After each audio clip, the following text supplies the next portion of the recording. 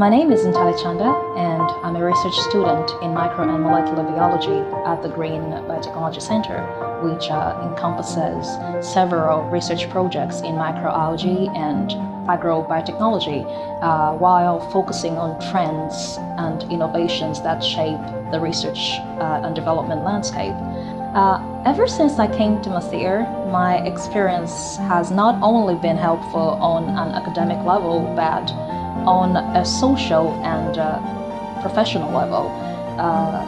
So far, I've worked on the development of plant biostimulants using microalgae extracts in modulating biochemical and metabolomic pathways in plants that lead to improved growth and crop yield. Microalgae have attracted so much attention both in industrial and scientific communities because they are photosynthetic microorganisms that have this tremendous capacity of producing biologically active molecules. And MAScIR, the Green Biotechnology Laboratory of MAScIR, holds a collection of hundreds of microalgae species. And not only that, it is equipped with the most advanced laboratory equipments that have allowed us to explore different studies and produce remarkable results.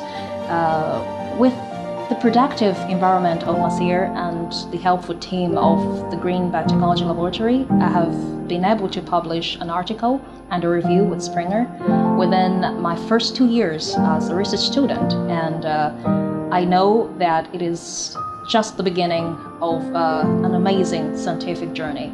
So I invite people out there who wish to exploit their creative and innovative ideas in science and technology to try out MAScIR, a foundation that promotes advanced science, innovation, and research to create a better future, because together we can reshape the world.